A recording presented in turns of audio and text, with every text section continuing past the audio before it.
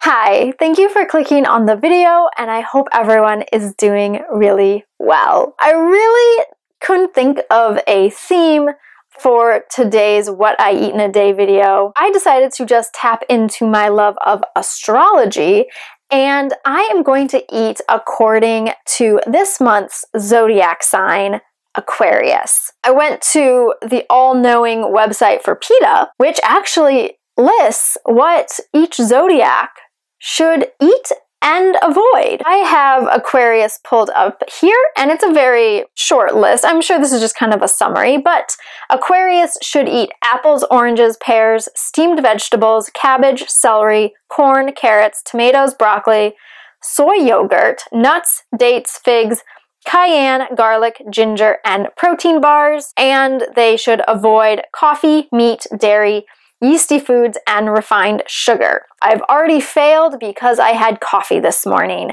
but no worries, I will correct that immediately by following the Aquarius guidelines for the rest of today. I am starting to get very hungry, so I'm gonna go start breakfast, and when it's done, you will see what I've made.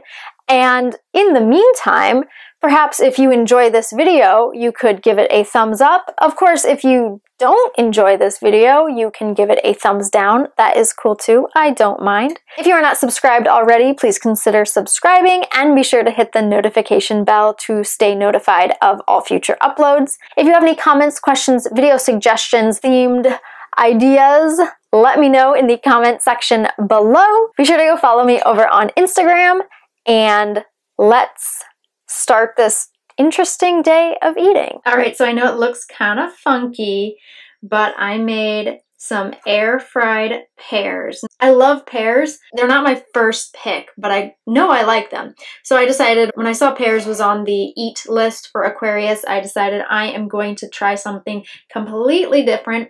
So I air-fried some pears with some cinnamon and nutmeg and stevia, and then I covered it in some walnut maple syrup. So this is gonna be my breakfast. I know it's kind of weird. Oh my gosh, the pears got all soft and the stevia started to melt. It's all sticky and everything. Oh, I'm very excited to eat this.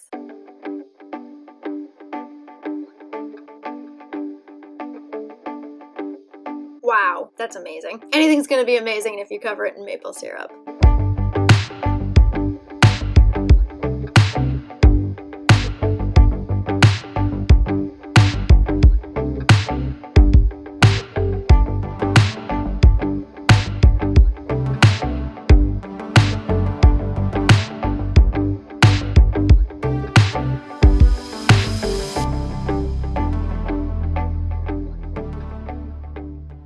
Alright, so the list said dates were a Aquarius appropriate food. So I have a little bowl of some medjool dates here, and this is going to be a little snack today.